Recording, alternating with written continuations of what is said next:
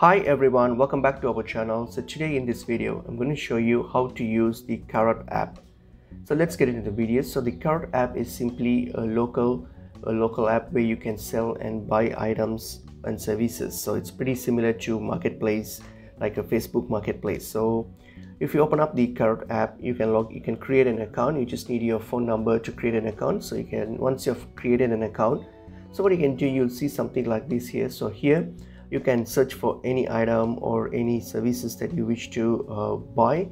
So if you just search that, so you can just find here based on your location. So you will find nearby sellers, which you can just open it up, and then just like in other marketplaces. So if you like it, so what you can do, you can just look into it and then look for the details, and then if you are happy with it, so what you can do, you can hit on chat, and then you can chat with the seller and then arrange your purchase according to it. So just hit chat and then you can chat with your seller.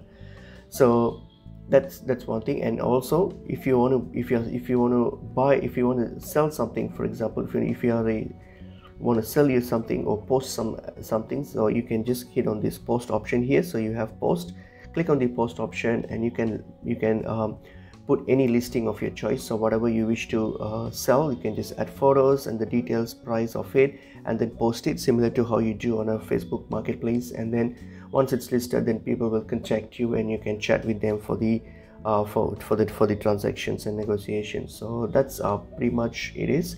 So this app is a pretty handy buying and selling app. So that's pretty much it is. I hope this information video is helpful to you all. I will see you in another video. Thank you.